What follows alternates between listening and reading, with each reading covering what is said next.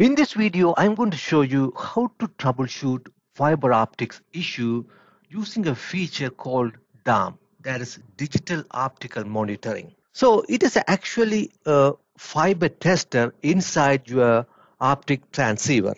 So if you look at this transceiver, there is an inbuilt optical monitoring system in this transceiver that is called DOM. So when a DOM feature is enabled, the system will monitor the temperature and signal power level for the optical transceiver. Console messages and syslog messages are sent when optical operation condition fell below or rise above the optical transceiver manufacturer's recommended threshold. So as I told you, these optics are used to connect your switches between the buildings. Say, think about, I have three switches here. This is my radial. This is one of my access tag. This is another access. So think about these. This is one building. This is another building. This radial is in a different building. They are connected using these fiber optics. And then when there's a problem in this fiber optic module or anything, if you don't get any alert, you are going to get a lot of connectivity issue. So think about in a campus environment, you have hundreds or thousands of switches and thousands of fiber optic modules, and then they are in a different age and they are going to fail on you most of the time. So you need to have a monitoring system so you will get alert before they fail so you can change them. So that's what I'm going to show you, how to monitor them and how to troubleshoot them. So if you look at here, so you issue a command show in transceiver that is going to spit out all the transceiver that has DOM enabled. So in this one, I have only two ports, 10 gig ports that have DOM enabled. So these are the values you are going to get, and you need to make sense of these values. So to make sense of this value, I'm going to go to my next command, that is show in 207 transceiver detail. So think about this port 101 in this one, and this is 103. And think about, I am having a problem here, and I got an alert on this one 101 instead of 207 here. So I'm going to go to my switch here, and this is my radial, this is my access. So this is my radial and this is my access, and I'm going to issue a command show int gig 10101, and then you issue a command. This one's not status. I'm going to issue a command transceiver. And the problem is here, these are very cheap module. So DOM is not implemented in this cheap optic module. So you need to get a module that has DOM enabled. Otherwise, you cannot monitor those fiber optic connection. So this is the same thing I issued in this one. I issued a command show int 207 transceiver detail, and I'm going to get all these values. And you have to be able to make sense of these values to do the troubleshooting. So there are four different levels here.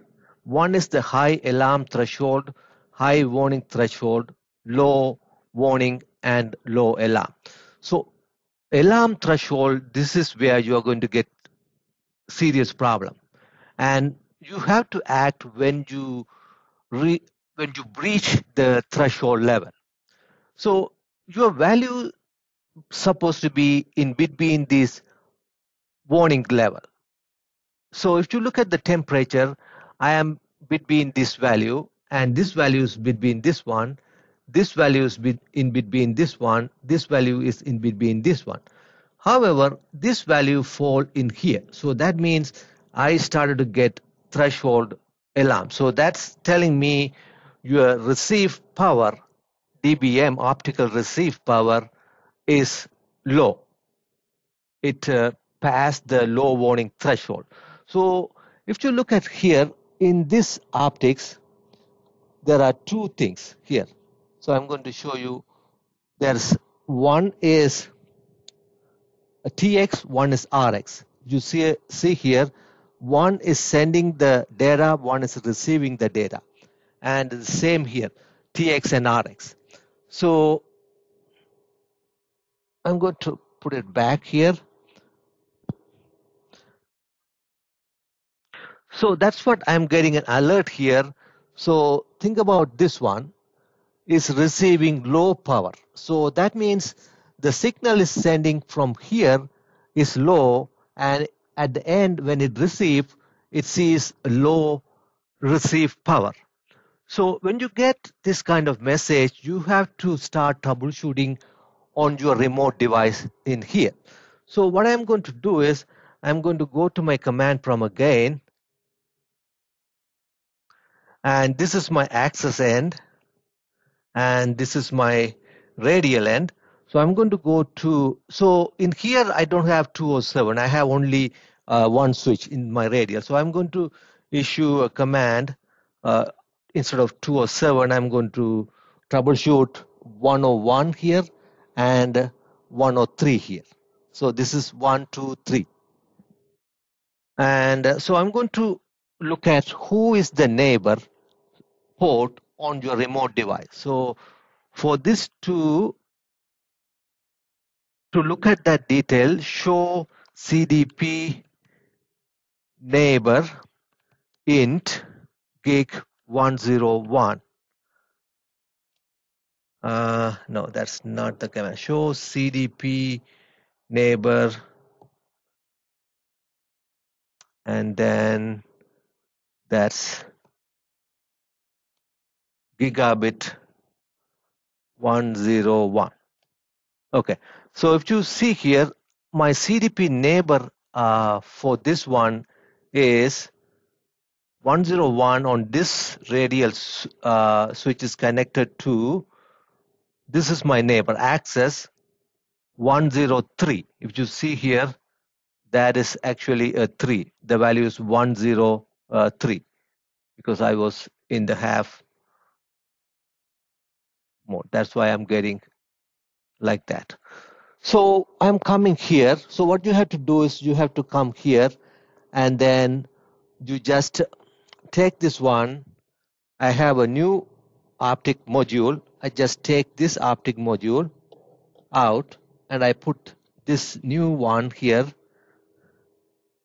And then, so before that, I'm going to show you, actually, this is a switch stack. I have 2 port here. So it is a port channel. So when you troubleshoot this kind of issue, your entire port channel is not going to go down. So you're still going to have connectivity between this access stack and your radial. So I'm going to show you in my radial.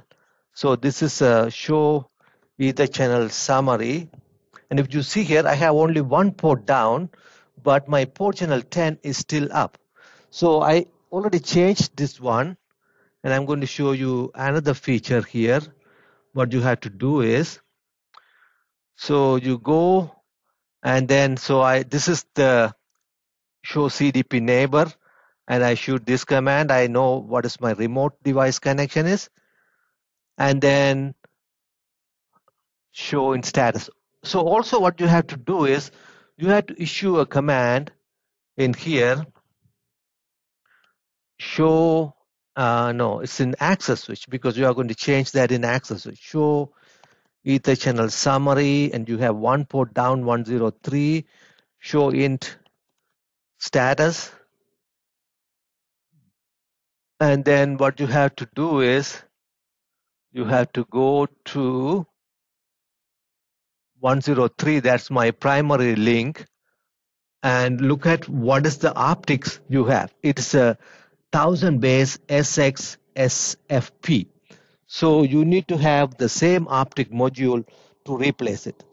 So I guess I'm going to take this out. I guess I have not replaced it. I'm going to put this new one, the same kind of optics. And then what I have to do is I'm going to come here, and this is something I don't have. You need to use this one to clean your patch cable. So this is the patch cable. If you have a new patch cable, you can just use a new patch cable. But always what people does is they don't use a new patch cable.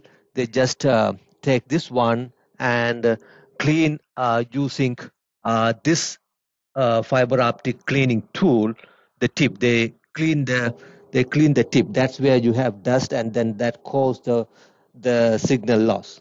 So you clean this one, and then you have to put that in again, and you see the connection is coming back up, and it's yeah, now the connection is up.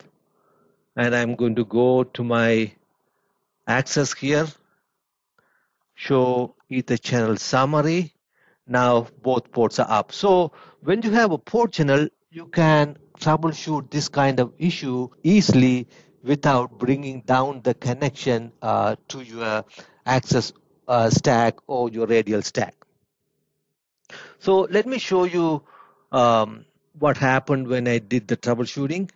So I did exactly the same here, and then what I did is I just came and changed this optics and look at the value again. And what happened is from 16 it changed to 15 only, 15.6. But 15.6 minus 15.6 is still in this one, so it is not within this range. So that means what we have to do is, and then we have to go think about, this is the extra optics I have. It's a good optics. So I have to go here, and then you still, it's not going to bring down the entire portion because this is still up.